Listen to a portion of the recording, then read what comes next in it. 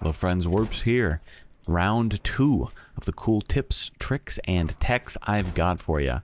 So you can block Huntsman's projectile with physical objects. You can use cabinets and stuff, but they break. However, stuff like gear that could be easier to carry around because it's in your inventory also works. You just have to hold the item over his gun hand, his right hand, where the bullet originates. Oh, and another Huntsman thing, while I was messing around with him, I found out you can just throw him on the ground directly. He will miss his shot because the rotation that you are throwing him over with, if you do it violent enough, very short delay between when you have to grab and when you have to start rotating. So it might be difficult for people with low sensitivity. I use pretty high sensitivity, and I use raw Excel to do a custom mouse sensitivity curve for acceleration. So results may vary. Let me know. You can use the pocket cart as a alternative duck bucket if you just make the duck jump in it, which is extremely simple. He just does it on his own pretty much. And then you put it into a little cubby like this, and the duck will spam jump. Some areas he'll kind of wiggle out over time, but some he won't. You probably know you can save teammates from the grip of the alien, aka the mentalist, aka Megamind. But what you might not know is that once he goes into the red phase here, after the clap, you can freely just run in and grab people. If you get them far enough away, they won't take any damage, and even if you remain inside, you won't take any damage. It's completely safe at that point to run in. So just go in, grab people, and try to get out of range with their bodies. You can use the small med kit and some other items, but the small med kit is convenient, to block the line of sight of peepers as long as you're not like super close to them, to despawn them, even if you're in a bad spot and can't reach the doorway or don't know where it is. There are some other uses for the small med kit, which does compound on its usefulness, which is the obvious ability to hold it above you while sneaking, to force yourself down into super sneaky mode like you're under a bed for ultra stealth, and then you can also use it to tap on the ground for the Huntsman to make him waste his shots, to transition into just grabbing him and throwing him on the ground. So you know when a clown comes up and lasers all your stuff off the cart, just shaves it? Well, you can somewhat do something about that if you act quickly. And if you just grab the clown like this and rotate him, you can control the directions of all of his attacks. You could just roll to dodge everything, or even point the laser at something else. If the Shadow Child is ever in a pretty bad spot, or is endangering your teammates, or you just want him gone, you can hit him with anything, and he'll teleport away, including a tumble. Tumbles will do 5 damage to you if you do that, though. There's some pretty fancy ways you can just put large stuff in the extractor on really crazy areas and have it still count, which really helps because it's not so much in the way. As long as it fits in that big square, it works. Now, there is some way you can use to tell the actual edges of the extract. There's going to be a new feature in the next patch that shows like a red outline, like a laser guide if something's out. But see this? See the hole at the top? That is the exact guide you need to stay in. See how this thing I wedged up there is like perfectly inside, just barely? That thing is gonna live. And I'll also show you what it's like to be extracted. Live. And I have God mode. It worked.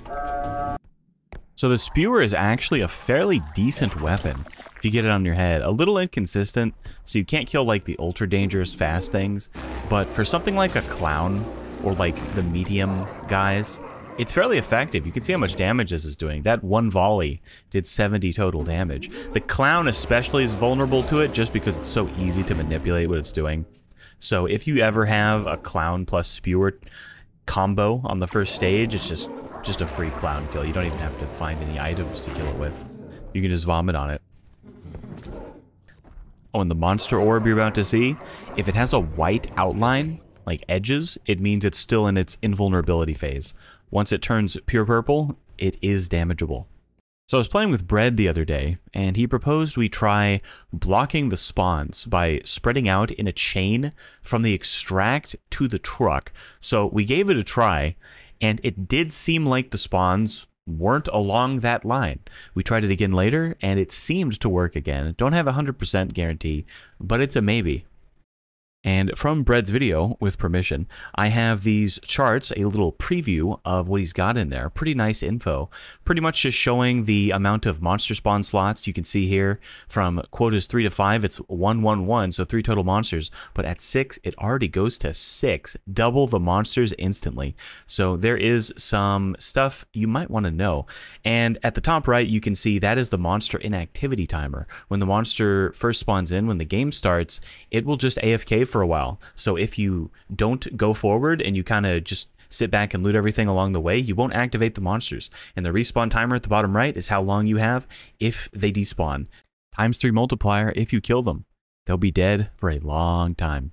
But don't take too long. If you want more specifics and want to see the rest of the guide, it is my first link in the description. It's pretty possible to take melee weapons and angle them in certain ways so that the handles will like push you up and allow for weird movement. Not like super useful, but people might find some more things. I kind of found you could skate forward on the frying pan to go extra fast, but you kind of stun yourself. You can also just use the handle of the inflatable hammer if you look it down to just push yourself at like 1.5 times walking speed. So speedrun strat. Okay, so doors are surprisingly threatening in this game, and to kill them, you do stuff like this. You can open them and then just absolutely sprint into them to break their hinges. You just want to take an action that separates the hinge from the wall as far as possible. If you like partially close these and then ram the cart through them at this angle, you can break off the station doors pretty easily. You can also do it with sprinting. It's all about just making the hinge separate from the wall. Now for Wizardland, if you hit the doors at a decent angle with 4 speed at least, you can start to stun yourself, which is really, really bad for getting away.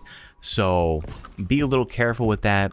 I don't know if this is intended, and if it is, I hope they fix it, because it's kind of weird how threatening doors are, especially in any room with a death pit, which is like every room past a certain quota.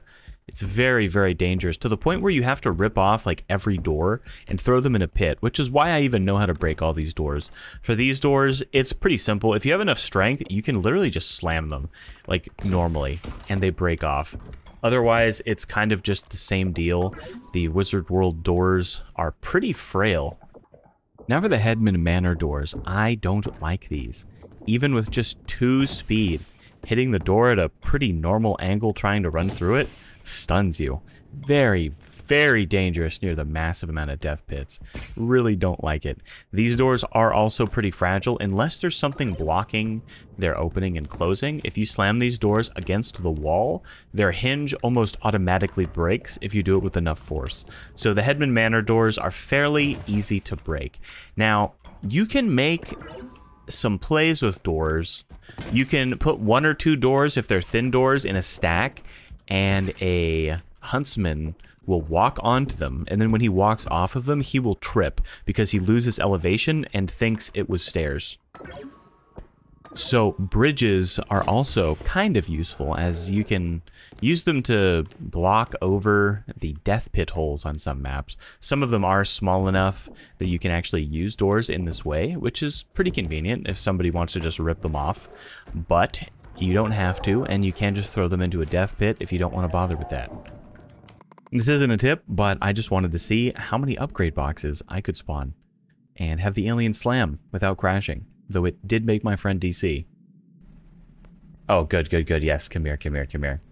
Come, come, come. Yes, yes. Yes, do it.